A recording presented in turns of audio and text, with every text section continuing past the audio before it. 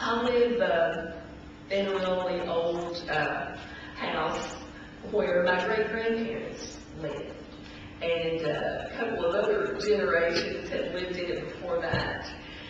When I first moved there from Lexington, I had a strong sense of being connected through that place with the people who lived there before. Not in the sense that I saw shadowy figures or heard knocking or anything, but just in the sense that I knew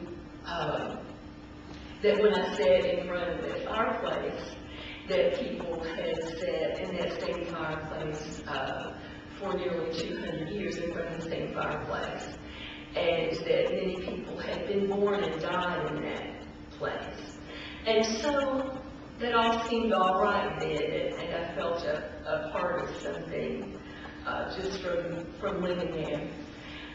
And so I wrote a book about it, which became a children's book called HOMEPLACE, and which is now in print. But when the book was new, I would go around to elementary schools and read it to kids and talk about it. And when you talk to children about writing or anything, and then ask for questions, you never know what they're going to say, which is one thing I really like about working with children. Often when I would give my presentation about writing and then ask if they had any questions, their questions would usually be things like, can I go to the bathroom? Or, are you rich?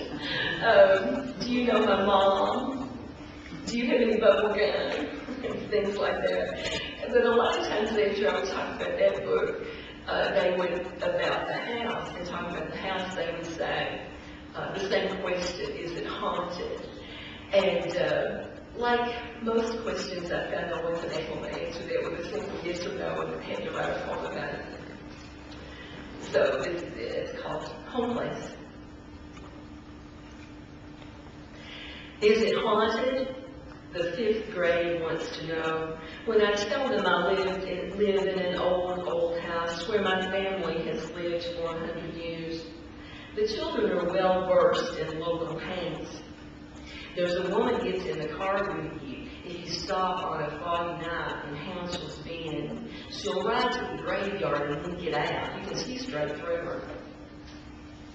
A boy and a girl got killed one time by robbers up at 6 Rock, and when it rains, that rock oozes blood. It does. You can see it from the parkway.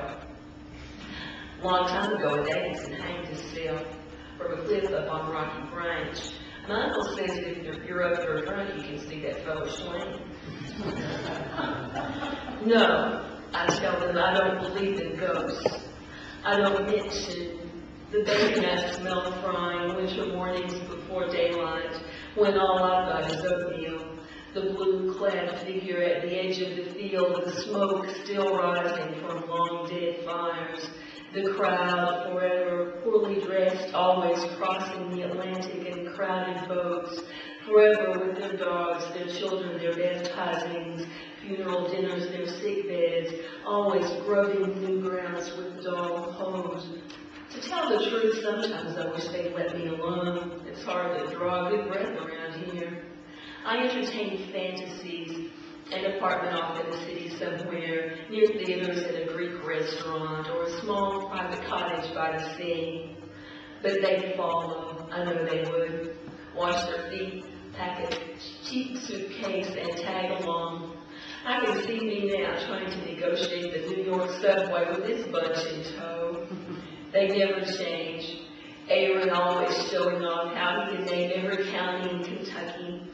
Bernice telling you her dreams every morning. Jean with his childish pranks, and May with her sad stories like somebody you never heard of drowning in the river, or some child 100 years ago dying of a fever. Now, what am I supposed to do with that? And the beach is out. They have to have shut beans wherever they are and red-eye gravy. We can't even run up to the county seat without dragging that enormous trunk of old pictures, and all that slow, mournful singing doesn't go over with the beach crowd. But nobody ever asked me, are you haunted?